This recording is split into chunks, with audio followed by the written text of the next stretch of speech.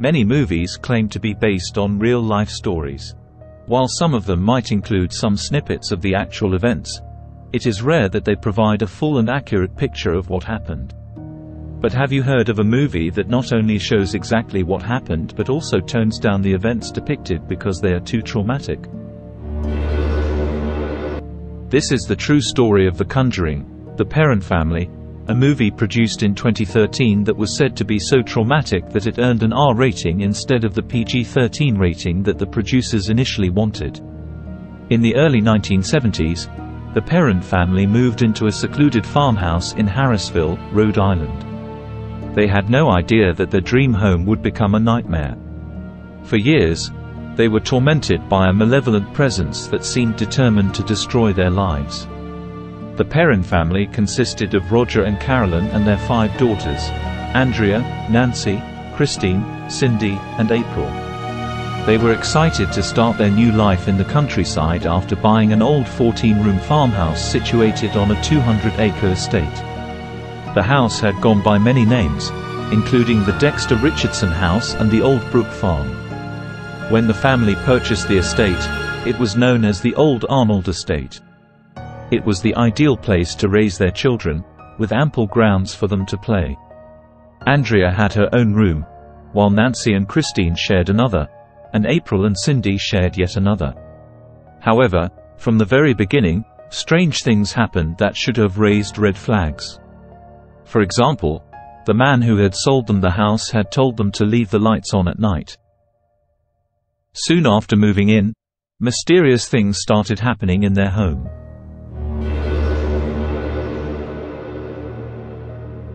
Doors would open and close on their own, without any apparent cause. Strange noises could be heard in the dead of night, such as footsteps and whispers. Carolyn noticed that the broom moved by itself within the house. There were also scraping sounds on the kettle, despite no one being in the kitchen, and piles of dirt on the kitchen floor, even when it had been cleaned thoroughly. As for the girls, strange things started happening to them too. They even heard voices. Cindy Perron, in particular, said that she would find her things missing or that they would often be shoved under the bed, which led her to accuse her sisters. And her sisters would deny touching any of her stuff.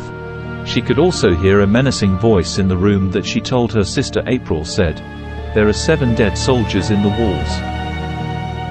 The younger sisters would huddle in their big sister Andrea's room, scared of what they had seen or heard. But not all of the ghosts were bad.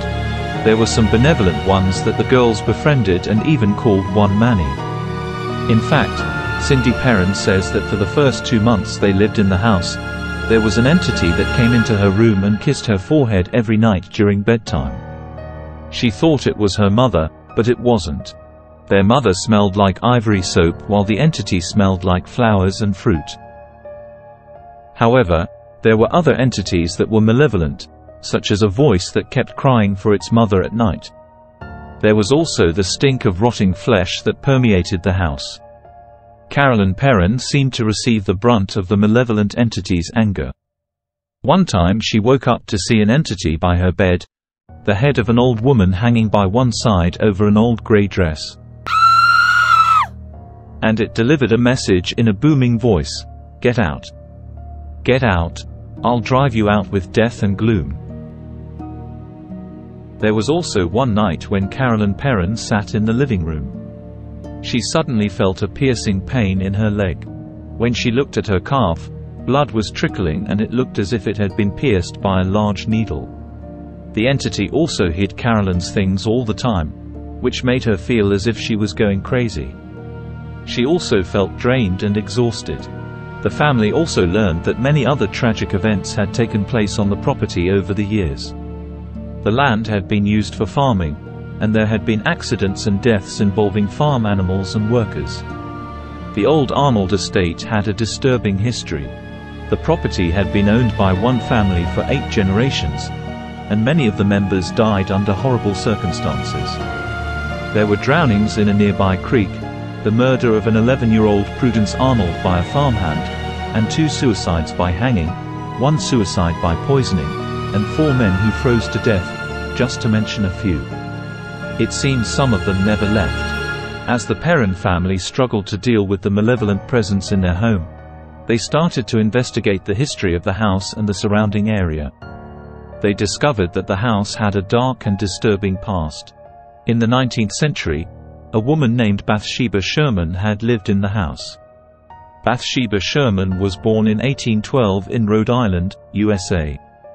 She married Judson Sherman, a farmer, when she was in her 20s, and they had a son named Herbert who was born in 1849. There are also claims that they had 3 other children who died before the age of 9. However, there are no census records of them that would have been used to confirm the accuracy of these claims. However, it is said they may have died before the next census. It's unclear when she died, but some sources suggest that she passed away in 1885 at the age of 73. Bathsheba was accused of killing an infant in the mid-19th century by impaling a needle in its head. Locals claim that this had been done as part of a satanic ritual. However, she was never formally charged, and there is no conclusive evidence to support the claim. Some speculate that the accusation was spread by neighbors who were envious of Bathsheba's beauty and wealth. Despite the lack of concrete evidence, rumors about Bathsheba's supposed witchcraft and malevolent behavior persisted for many years after her death. These rumors were fueled by her reputation as a recluse and by the fact that several of her children died young. Some even claimed that she had sacrificed her children to the devil in exchange for beauty and youth. Her body apparently turned into stone as soon as she died. There are claims that she had died from an unexplainable form of paralysis. Her grave, however, can still be visited at the historic Baptist Cemetery in downtown Harrisville, Rhode Island. The story of Bathsheba's haunting and malevolent spirit was popularized by the 2013 horror film, The Conjuring. However, there is little to no historical evidence to support the claim that she was a malevolent spirit or that she haunted the Perron family's farmhouse in the 1970s.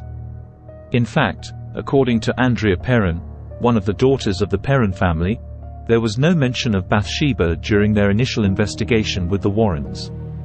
The story of Bathsheba's supposed haunting only emerged years later, after the publication of a book about the Warrens' investigations.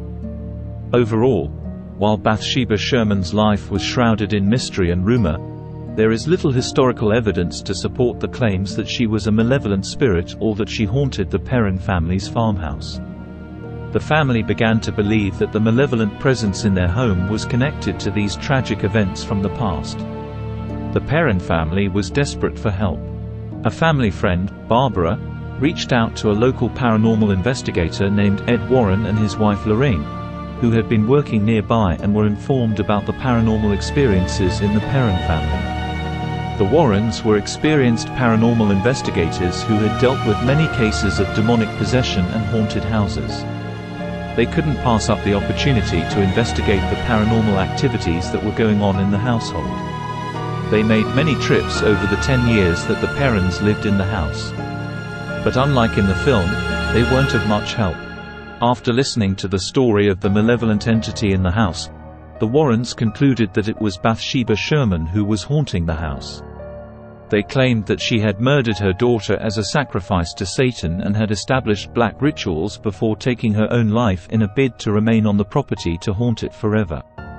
They also said that she had hung herself, and that is why Carolyn saw apparitions of a woman with a noose around her neck. They immediately recognized the malevolent presence in the Perron family home as a demon. They therefore tried a séance, and not an exorcism, as those were only done by Catholic priests. Unlike in the movie, where the Warrens were successful in banishing the malevolent entity, the Warrens in real life conducted a séance, trying to communicate with the spirit. But the demon was powerful, and it fought back with all its might. The demon possessed Carolyn Perron, causing her to act violently and speak in strange languages, and levitating. The girls were banned from the séance, however, and Andrea and Cindy hid and witnessed the event, which horrified them to the core.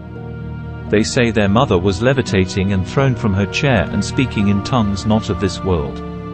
This lasted several hours until the entity stopped harassing Carolyn. and then Roger Perron threw the Warrens out since all they did was make everything worse. The Perron family moved out of the house soon after the exorcism. They left the property to the Warrens, who continued to investigate the paranormal and help people who were being tormented by malevolent entities. The story of the Perron family haunting became the inspiration for the hit horror movie, The Conjuring. But for the real-life Perron family, the haunting was all too real. Andrea wrote a book called House of Darkness, House of Light, detailing her family's experiences. The book would go on to become a bestseller and further popularize the Perron family haunting.